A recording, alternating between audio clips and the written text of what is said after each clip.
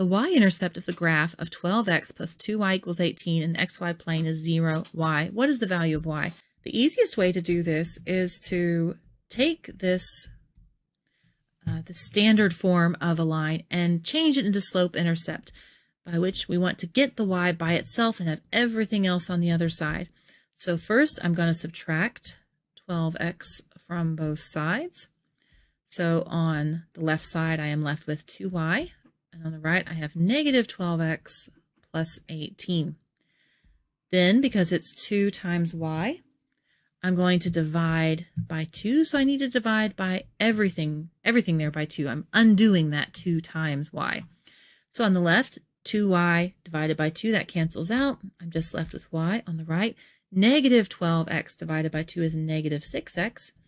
18 divided by 2 is 9.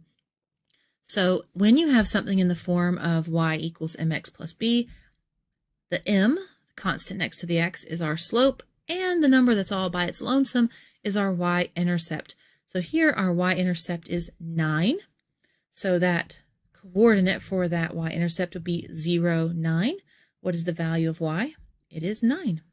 If this was helpful or useful in any way, please like, share, subscribe. You know the drill. Thank you so much for stopping by. Hope you have a great day. See you later. Bye.